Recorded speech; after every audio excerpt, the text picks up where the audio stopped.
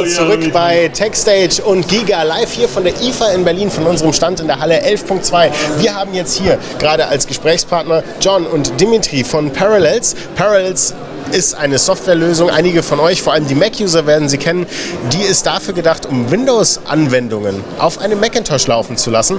Und das Ganze geht jetzt einen Schritt weiter. Man kann nämlich über diesen Weg auch Windows-Anwendungen auf dem iPad laufen lassen. Beziehungsweise eigentlich nicht wirklich. Die Anwendungen werden gestreamt. Wie das funktioniert, das bespreche ich, beziehungsweise das erklärt uns jetzt John. Das machen wir jetzt leider auf Englisch, aber ich werde euch immer wieder kurz übersetzen, um was es gerade geht. John, you are showing a new solution for the iPad here on the IFA show, which allows to run Windows apps on the iPad, right? Close. What we're talking about is a new product called Parallels Access. And the great news is everybody watching who has an iPad and a computer, whether it's a Mac or a PC, this app is for you. You can go to the App Store today and download Parallels Access onto your iPad, and then it will tell you how to download the Parallels Access agent onto your PC or your Mac. And what it does is it amplifies every single application or program on your computer. And by that I mean it magically melds on top of it and makes it, when you access it from your iPad, behave as if every single program was made for your iPad. You can touch, tap, swipe, zoom, all of those things that you'd love to do on any program. And the reality is, most of those programs, if not most of them, are not available on the iPad until now, thanks to Parallels Access. Okay. Was wir jetzt hier haben, ist also eigentlich nicht die Möglichkeit, Windows-Programme wirklich auf dem iPad zu installieren, sondern wir installieren ein Programm. How's the app called actually? Parallels Access? Parallels Access, just like Parallels. Okay. In Access. Okay, es gibt eine App, jetzt schon im App Store, die nennt sich Parallels Access. Die könnt ihr auf euer iPad installieren und die erklärt euch, was ihr tun müsst. Ihr müsst zusätzlich ein Programm installieren auf einem PC oder auf einem Mac und dieses Programm erlaubt es, alle Programme, die auf dem PC oder auf dem Mac installiert sind, wie eine App auf dem iPad tatsächlich zu starten. So, how does it work? And one thing before we tell you how it works is everybody who goes to the App Store, you can download a 2-week free trial of Parallels Access. So the amazing stuff you're about to see, if you have an iPad and a computer, you can try right now. Wer möchte, wir haben es gerade gehört, kann es jetzt sofort ausprobieren. Es gibt eine 2-minütige Demo. 2-minütige. How long does the demo version last? For 2 weeks? For 2 weeks. 2 Wochen könnt ihr es kostenlos ausprobieren und zwar theoretisch jetzt gleich. Okay, and how does it work technically? Okay, technically, what Dimitri here is going to show you is you simply launch the app on your iPad after it's installed on your iPad and computer. You log in, and then you decide which computer you want to access. Maybe you have more than one. In this case, Dimitri is accessing a Windows 7 PC that is actually located in Moscow, Russia at this moment. But he is going to be able to do all sorts of things on it right here. And I don't know if your cameras can see the iPad or how we can show that. We need to show it into the direction of the camera, please. Okay, also was wir jetzt hier sehen, sind Anwendungen, die auf einem Windows 7 PC laufen, der jetzt im Moment in Moskau steht. And so what you're seeing on the screen is his computer, but notice it doesn't look like a desktop. It looks like an iPad app. And what Parallels Access does is it looks at all the applications on your computer, the ones you use most, it puts onto the desktop. But as Dimitri will show you, you can tap and find every single program that is on his computer, as they can show his iPad here. It is available for him to add or remove to the screen for launching. And so every app is available. I need to translate that. Sorry. No problem. Was wir jetzt hier also sehen, ist nicht der Desktop des Computers, so wie wir ihn normalerweise unter Windows kennen, sondern es ist eine Art virtueller Desktop, eine App, die jetzt auf dem iPad läuft und darauf liegen alle Anwendungen, alle Programme auf diesem Computer, die man am meisten nutzt, stehen auf dem Desktop. Wenn man möchte, kann man auch jedes andere Programm, was auf dem PC installiert ist, hier aufs iPad holen. Okay, can we see how it works? Yeah, if you could put the camera on to show the iPad so your viewers can see. Okay. And Dimitri is going to Können wir die Kamera auf dem iPad haben? Danke. There we go. And so Dimitri is going to open Microsoft Word. And notice that was just one tap, and the full screen is now his Word document. And now Dimitri can double tap on a word. He can scroll with the finger, double tap on a word to highlight it. And he can highlight more text just by dragging the pins, just like you would on an iPad. Okay. And go ahead, you had a question? Yeah, no, just want to translate. Was wir jetzt hier sehen, ist Microsoft Office, Microsoft Word, was also tatsächlich auf dem Windows-Rechner in Moskau im Moment läuft, hierher übertragen wird, quasi wie ein Videostream, aber sich bedienen lässt, als wäre es eine ganz normale Anwendung für das iPad. Wir können also den Text markieren, wir können wie bei anderen Apple-Anwendungen die Dinge auseinanderfahren, den Text, die Markierung vergrößern, ausschneiden, einfügen, im Text zoomen und so weiter. Okay, go on. Okay, and so you could just show zooming and the scrolling. There's a lag in it. Is this because of the... Welcome to trade show. Yeah. And so generally, this works over Wi-Fi, or it works over 3G, 4G LTE, and at a trade show, it's a little bit harder because every circuit is jammed. But even despite that, it still works well. So this is a 3G connection right now? Yes. Okay, also es ruckelt, das haben wir jetzt gerade gesehen, liegt aber daran, wir sind auf einer Messe, das ist für alle Beteiligten inklusive Technik immer eine ganz besondere Situation. Die Verbindung erfolgt jetzt im Moment über UMTS nach Moskau und geht dort an den Rechner, deswegen ruckelt es ein wenig. Normalerweise läuft es aber angeblich flüssig. Könnt ihr selber ausprobieren, werden wir aber auch nochmal für euch ausprobieren. Yeah. And so here he's using, where you want to go to another program, we can go to Internet Explorer, and let's look at the screen right now. He's got his app switcher open, and so all of the programs on his computer that are running show up there.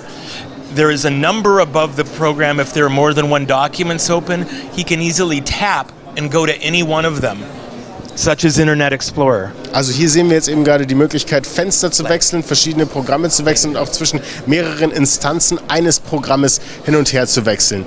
Is there any possibility to run not just Office apps, but also like video streams or games? I'm glad you asked, because now Dimitri is using Internet Explorer via his iPad. Okay. And he is going to your website right now to watch Flash video on his iPad with sound. Great. So, was wir jetzt hier sehen, ist eine Webseite, und zwar, das ist in diesem Fall sogar unsere Webseite, und das ist gerade ein Flash-Player, der Videostream, der jetzt gerade live hier auch aufgezeichnet wird. And so you can do Flash video with sound. You can go back to the app switcher, and he can go into an Excel document. And one of the hard things about Excel is, how do you use just touch gestures? So we have the video doesn't show up because of the connection problems. Is it just laggy? It's a little bit of the conference and the internet stuff. But I've been in a taxi cab in New York City with one bar, watching video full screen with sound, streaming from the other side of the world. And so now it's working. So there we go. You can see us on TV. Wir sehen also jetzt tatsächlich unseren Livestream hier von dieser Webseite, der jetzt gerade auf einem Windows-Rechner in Moskau abgerufen wird und hier per Stream aufs iPad übertragen wird, so als würde der Internet Explorer, der dieses Bild anzeigt, tatsächlich hier laufen. Flash, genau. Das ist Flash. Und Flash haben wir ja normalerweise unter Apple, vor allem auf dem iPad sowieso, ein paar Probleme damit. What about games? Is it possible to start games? It's possible to do anything that runs on Windows. If you have a PC running Windows 8 or Windows 7, it works. If you have a Mac running Mountain Lion or Mavericks, that works as well. And then for iPad, if you have an iPad 2, 3, or 4, or iPad mini, it all works. And the great news is every single program on your computer is accessible like it naturally would be. And so some games like turn-based games or other things are going to be good. You're probably not going to want to play a fast action shooter or a Twitcher game.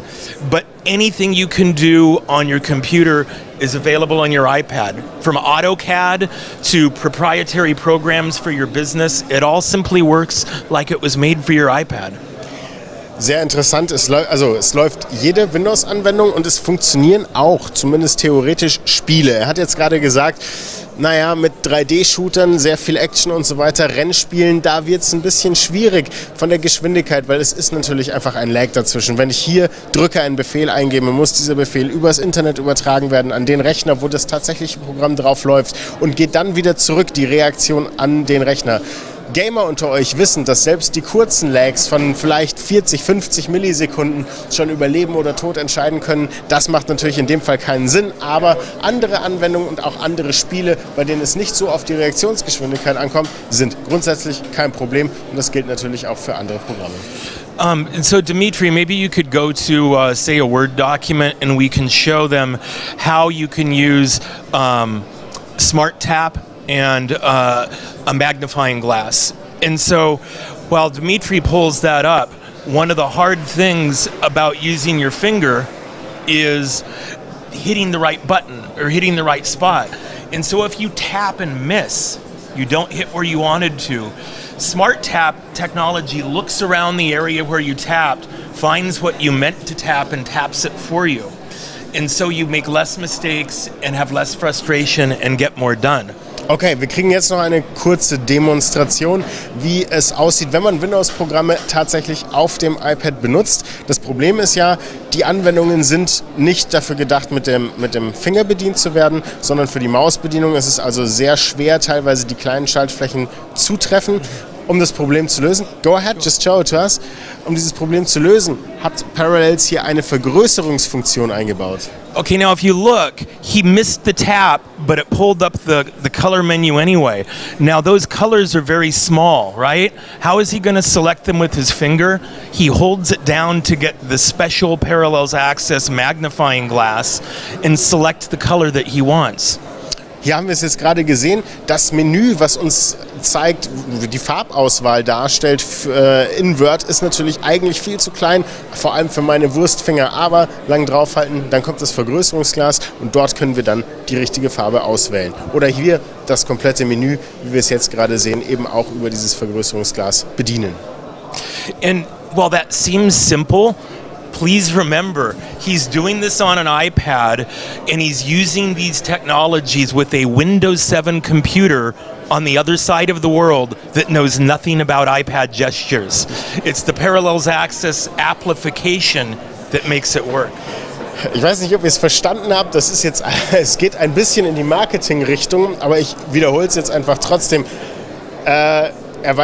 John weist uns einfach nochmal darauf hin, dass das, was wir jetzt hier machen, die Bedienung eines Windows-Programms, der auf einem Rechner am anderen Ende der Welt läuft, ist möglich und ich komme jetzt gerade selber ganz durcheinander.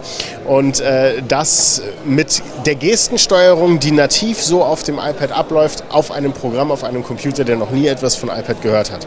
Gut, okay. Okay, and then maybe you could show moving an image. We could go to the picture on the other Word document or that one, either one. And so maybe you're in a document like this and you want to move or resize a graphic. How do you do that with your fingers? If you look, he's using the magnifying glass, he holds it down, and then he can drag the image with his finger. And so you just saw him move the whole thing. Or he can grab a corner of the image and then it will lock and he can stretch it and change the size. And so we've made things behave just like they would on your iPad, even though you might be using Microsoft Office, AutoCAD, Photoshop, anything. Was wir jetzt hier gerade nochmal gesehen haben, ist eben, zeigt nochmal, wie die Integration von dieser Windows-Software auf dem iPad funktioniert. Das heißt also, das, was wir jetzt hier gesehen haben, ist ein Word-Dokument, in dem wir ein Bild verschoben und vergrößert haben und das mit den ganz normalen Fingergesten, so wie es eben bei echten nativen Programmen für das iPad der Fall wäre. So, do I still need iPad apps? Perhaps, but it depends on what you want to do. One of the biggest benefits with Parallels Access is iPads have been primarily consumption for consuming media, reading your email, that sort of stuff. Computers are for productivity, with programs that let you get a lot of stuff done, and those programs are not available on the iPad. AutoCAD will not be on the iPad soon because it demands a lot of graphics cards and power. Yeah. And so what we let you do is every program on your PC or Mac now is available on the iPad, and it's the full featured program. Like Photoshop for the iPad maybe has 5% of the functionality of the real Photoshop. In this case, if you access Photoshop with Parallels Access on your computer, you get the full featured Photoshop, all of the processing power and RAM of your computer, doing all of the hard work, and you get to control and access it from your iPad. Okay, was wir jetzt hier nochmal gehört haben, ganz spannende Sache, wenn wir Programme laufen lassen, die auf dem iPad laufen lassen, die eigentlich ja auf einem anderen Rechner laufen, haben wir natürlich auch die Rechenpower des anderen Rechners. Das heißt, theoretisch wären auch Videoschnitt, AutoCAD und alle anderen Sachen möglich, für die sich so ein iPad im Moment nicht eignet. Der Nachteil ist natürlich, all das läuft über das Internet. Ich brauche also eine permanente Non-Stop-Internetverbindung. Last question, John. Sure. How much is this software? Wie viel kostet es denn überhaupt? You get a 2-week free trial, and then you can get a 1-year subscription for €69.99. And that is a bargain because it's just a little bit of pennies a day, a little bit of money a day to have access to every application you own. Not just the applications, but all of your photos and videos on your computer that you can play on your iPad, so your work, everything. So you need a subscription, you can't buy the software, right? Yeah, it's a year subscription. Okay. And it's a subscription per computer, and you can access it from as many iPads as you want. Okay, also die Kosten, auf der Kostenseite sieht es so aus, man kann das Programm nicht kaufen, man muss es mieten, es kostet $70 pro Jahr, dann für einen Rechner und man kann mit beliebig vielen iPads darauf zugreifen. Die gute Nachricht für euch, wenn ihr es ausprobieren wollt, wie gesagt, 2 Wochen kostenlos für alle, einfach die App herunterladen und ausprobieren. Und wir können euch jetzt hier auch nochmal 2 Lizenzen für 1 Jahr verlosen. Die haben wir gerade angeboten bekommen. Das machen wir jetzt. Meldet euch einfach im Live-Chat. Wir gucken nachher nach, verlosen sie unter euch aus und dann sagen wir euch Bescheid, wenn ihr gewonnen habt. Schickt uns eure E-Mail-Adressen. Wir machen den Rest. Jetzt geht's weiter mit einer Live-Schalte direkt zum Messestand von Philips. Thank you, John. Thank you, Dimitri. Und vielen Dank fürs Zugucken. Bis bald.